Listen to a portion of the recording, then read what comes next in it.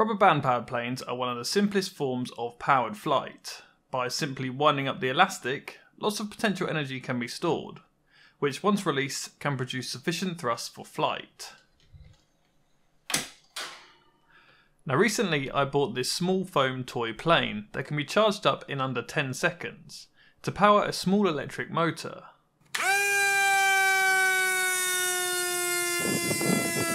The way this works is it has a tiny supercapacitor inside that stores the potential energy like the rubber band, which is then used to power the motor for flight. But wouldn't it be cool if it could be charged up by hand? To do this, we need to build a hand crank generator to charge up the capacitor. So I started by 3D printing a rotor that I can mount some magnets to, with alternating magnetic poles around its circumference. And this rotor can be mounted to an axle with bearings, which allows it to spin. Then a coil can be made by winding some thin copper wire around a template that will fit perfectly between the two magnet rotors. So as the alternating magnets spin, the magnetic field within the coil rapidly changes, creating an alternating current, which shows up on the multimeter as a voltage. But to generate more than 4 volts, we need to increase the speed at which the rotor spins. So I made a housing for the generator which allows me to attach a gear to a crank arm.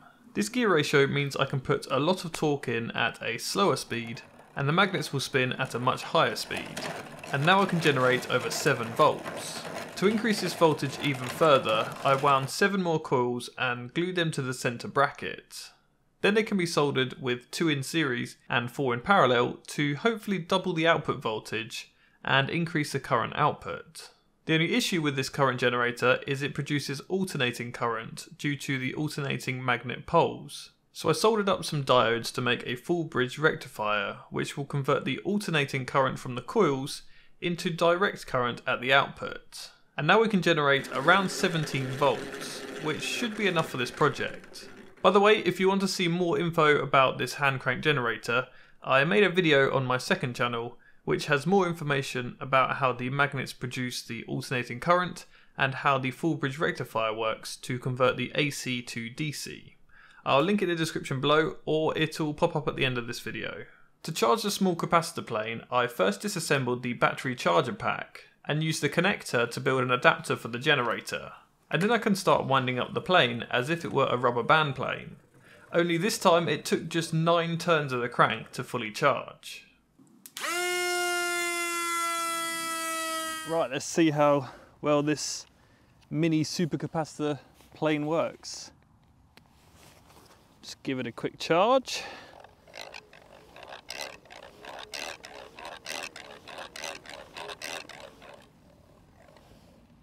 And there we have it, it's already at 3 volts. Ready? And... oh, that's going further than I expected. Right, I've given it a bit of rudder trim to hopefully make it go in a circle rather than disappearing off into the distance. And let's charge up, see if we can get a decent flight time with this thing. Right, I'm going to try and film with the camera.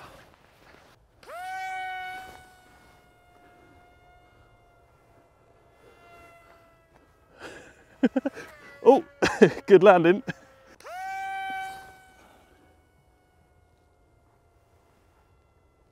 It's really cool having this tiny plane charge up from simply turning a hand crank for a few seconds. But as you can probably see, the hand crank generator is far too overpowered for such a small toy. So let's make a bigger plane. This is a 3 volt 100 farad supercapacitor. But what does that mean? Well, this is a lithium battery of a similar size, and although they both store electrical energy, they do it in very different ways. The capacitor can store about 0.125 watt hours, but the battery can store about 10 watt hours, which is around 80 times more. The capacitor weighs less than the battery, but is still awful in terms of energy density. But where the supercapacitor wins over the battery is its rapid charge and discharge rates, as it stores the energy as a charge between 2 conductive plates, as opposed to a chemical storage in a battery. This also means that the capacitor is far easier to charge, as a lithium battery requires careful management of charge current and voltage to prevent it bursting into flames. Whereas as long as the supercapacitor doesn't exceed its rated voltage, it should be able to charge from any electrical source, making it perfect for charging from the hand crank generator. Only problem is the supercapacitors have a low rated voltage of only 3 volts, so I'm going to use 6 of them. By gluing the capacitors together, I can solder them in series to increase the rated voltage to 18 volts. This does reduce the total capacitance of the pack, but the energy stored is now 0.75 watt hours. And having them soldered in series means it requires a balance lead to regulate the voltage of each individual capacitor to prevent any overvoltage failures. They can then be packaged with 3D printed end caps and some heat shrink for protection, before soldering on a power connector for charging and discharging. So now we have a supercapacitor pack that weighs 166 grams and has the same energy storage as this 3-gram coin cell. But I bet this tiny thing would burst into flames if it were to match the output power of the capacitors. Let's build a plane around it. I started by modelling the supercapacitors in Onshape, which is a cloud-based CAD program that runs in your web browser, and this allows me to design an aerodynamic fuselage around the capacitors, which can be 3D printed, at least until the print failed. This fuselage is designed to have the motor mounted on the front, but the small surface area caused the print to detach from the build plate. Though at least I got the dimensions of the supercapacitors correct, as they fit perfectly inside. So I reprinted a new design with a larger nose area on the build plate, and it printed successfully, but currently this larger nose isn't very aerodynamic. So I made this cowling which creates a smooth transition between the motor and the fuselage, as well as hiding all the wires. I then installed all the radio control gear and speed controller for the motor, before squeezing in the supercapacitor pack, which takes up the majority of the fuselage. Okay, let's see if we can charge up the supercapacitors to run all the radio control gear and power the motor. So first of all, plug in the generator and start cranking.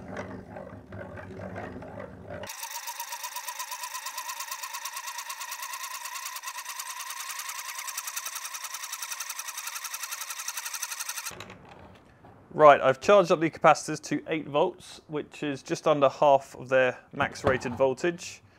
So unplug the generator and then plug the capacitors into the motor controller and everything should power up. Now if I move the throttle stick, the motor should spin.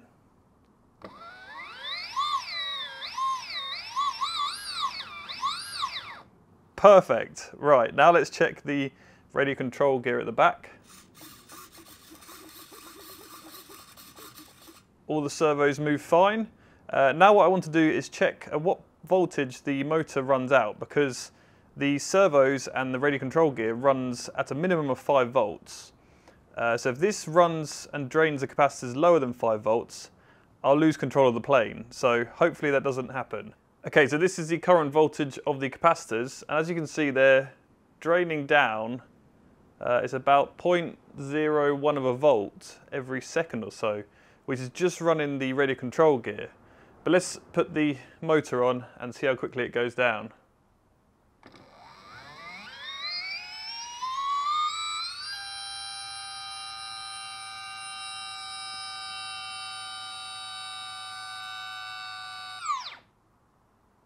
Okay, it seems like the everything switches off when it gets to about 6.5 volts.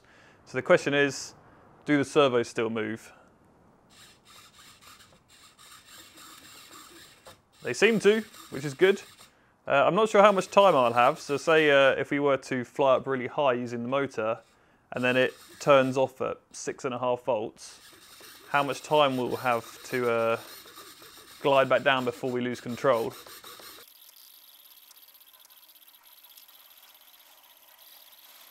We just dropped below 5 volts and my radio's freaking out because it's losing signal. So yeah, 5 volts is definitely the minimum voltage limit, so I think I should be able to keep control of it before it lands, fingers crossed. For the wings and tail of the plane, I decided to reuse what I built for my previous air-powered plane project, as they are lightweight, efficient, and took a while to build, which will save some cost and time for this project. These simply clamp into the new fuselage, and the cables can be attached for the tail control. Finally, I attached a folding propeller to the motor to prevent any damage when landing, and it's ready for a test. So let's just plug this into the generator and get spinning.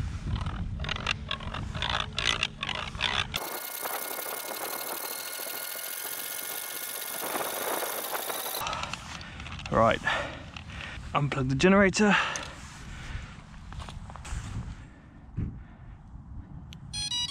Supercapacitor plane, first test flight.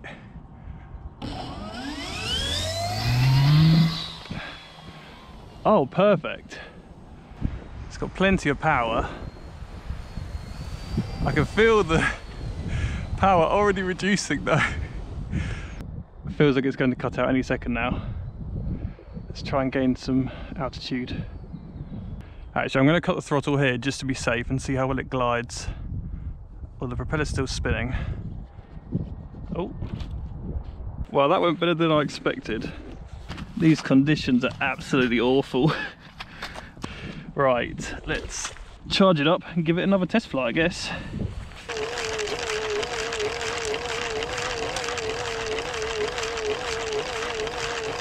And throttle up.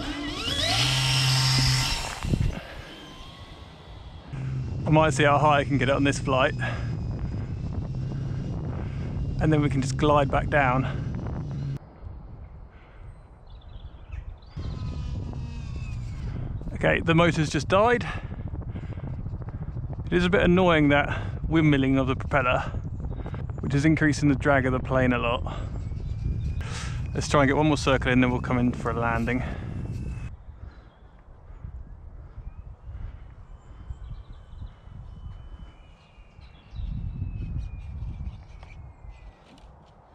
Nice. That folding propeller is definitely useful for, well, saving the propeller and the nose. Works really well. So with a hand crank charge time of just over 2 minutes, this supercapacitor plane can sustain constant powered flight for just under 2 minutes. Therefore, with some slightly faster cranking and some better flight conditions, it should be capable of a 1-to-1 hand crank to flight time ratio, which I think is pretty cool.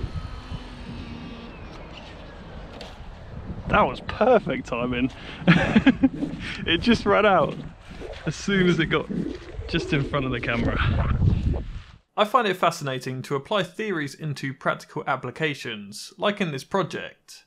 But building projects like this isn't easy. However, Brilliant can help if you want to learn math, data science and computer science interactively, as well as thousands of other lessons from basic to advanced topics. I've always believed that the best way to learn a topic is to apply it to something where you can see the results, and the interactivity of Brilliant's lessons really help with achieving this. Like learning how your phone uses timings from satellites to locate your exact position on Earth, or even learning how to code a Mars rover, Brilliant has you covered. So if this sounds of interest to you, then you can get started for a full 30 days for free by going to brilliant.org/Tom Stanton.